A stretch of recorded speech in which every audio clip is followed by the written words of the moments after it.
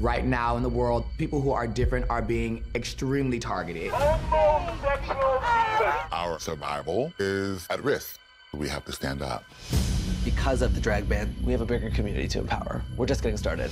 Bringing in more voices is essential. The We're Here family just keeps growing.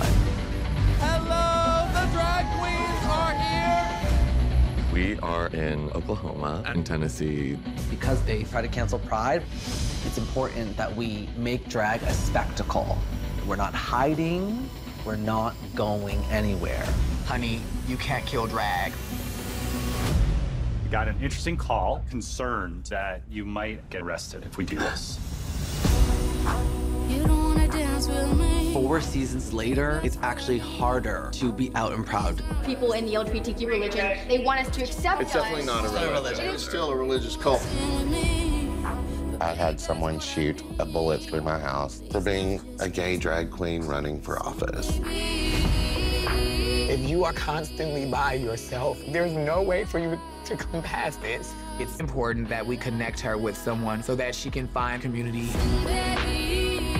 I am transitioning with hormones. I dream of being able to roll out of bed, look in the mirror and think, you're a beautiful, Jess. I just want people to see that there are people who are out in the world like this and they're not alone. We're people with rich stories. Drag queens are at the forefront of this fight. Violence is never the answer, but drag just might be. If people see you living your most authentic life, people feel like they can do the same thing. That's your dad? I was like, that's my dad! To inspire one person to live out and proud is worth it. When I say we're, you say here. We're. Here. We're. Here. And we're not going anywhere.